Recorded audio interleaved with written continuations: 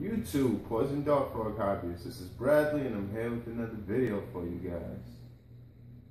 You wake up in the morning and you can't see inside of your tanks because they're foggy from the condensation, just impairing your view of the beautiful vivarium that you made. So you can either just wipe them down every day with a piece of paper towel, or you can invest in some computer fans.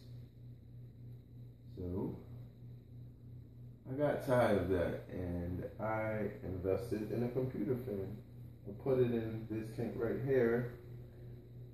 I'm not actually sure it worked, but if you get a good working fan, you will not have to worry about condensation. You shouldn't let it run all day. You should definitely take the fan out.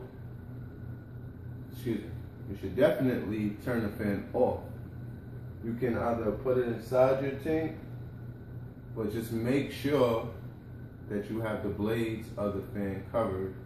The fan can't hurt you, but it may hurt your frog. I'm not 100% sure, but we don't want to run the risk of injuring your frog. So like I said, you can find a way to put the fan inside of your vivarium, or you can cut a little vent hole and put the fan on top of the hole. One of my friends, Jonathan Richardson, shout out to John, he actually gave me this nice Google shirt. Put the fan on top of a vent or a hole and covered it with a box. So I asked him why, and he said that you don't want outside air blowing into your vivarium to dry up your viv. So you want to keep your viv moist. That's the main thing. And having airflow inside of your viv would be pretty cool. In my early days, when I used to be at work on dendro board all day long, I did read that airflow in your vivarium is good for the plants and the frogs, and that stagnant air isn't too good. So if you have some good airflow in your tank, your frogs and plants will be healthier.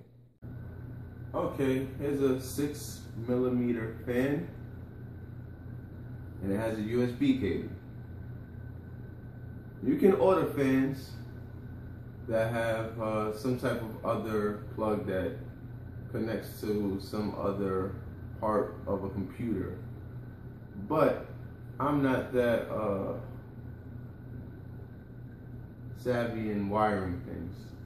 I can connect a light fixture or a light switch, but I'm not about to sit here and do that. It might be simple, but I'm just somewhat lazy. But for you guys that aren't, definitely jimmy rig yourself a fan. I'm not sure that these are strong enough. This is a 6mm 5V fan. I've seen 12V fans while I was looking.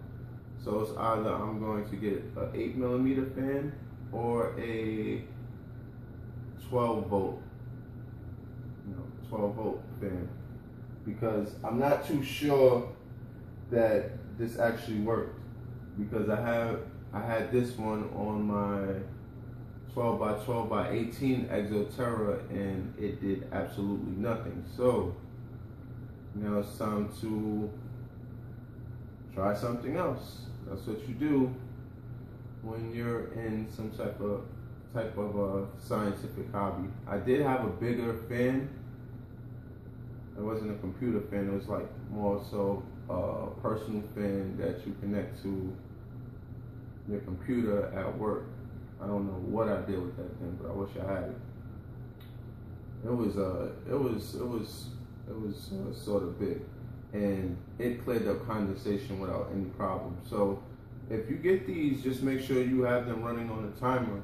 I read something on dendro board, and the guy said that he used the fan for 2 hours, like 2 to 4 hours a day, and it kept the condensation clear. So basically, the condensation is all of the good humidity fighting back. And there are a few ways to find out if you have good humidity. Condensation is one of them. You might see your moss sticking up. That's another way, in my opinion. And I think it was one more, so bear with me. But those are ways that you can tell that you're getting good condensation. And you can also stick your hand in there to feel if the air is moist.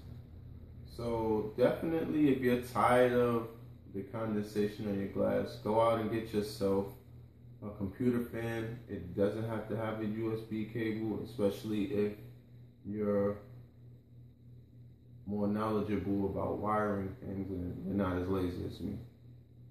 So, with that being said, oh yeah, one more thing.